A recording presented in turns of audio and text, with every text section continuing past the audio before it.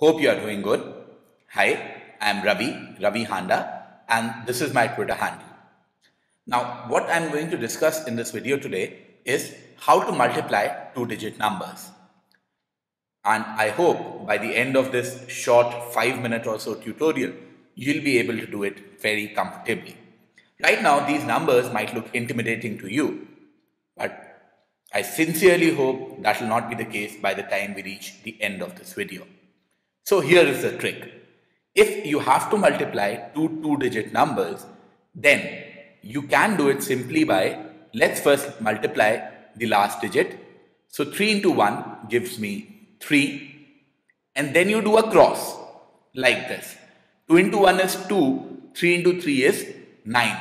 9 plus 2 is 11, which means I got a carryover of 1 and a 1 here. How much is 2 into 3? 6.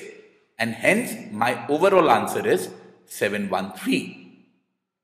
Isn't it easy? Let's look at one more. Last digit 2 into 1, so 2. Then the cross, 5 into 2 is 10 plus 3 is 13. So 3 carry over 1, and 5 into 3 is 15. With the carry, my answer becomes 1632.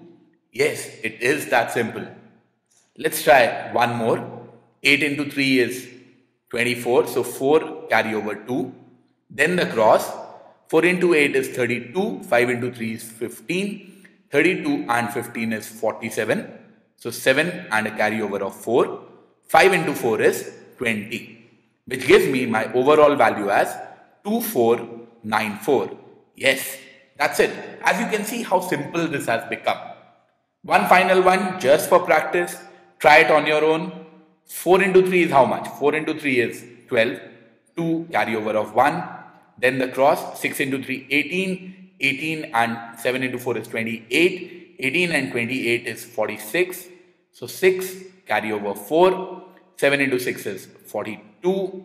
And hence my overall answer will be 4672. That's it, guys. It is that simple.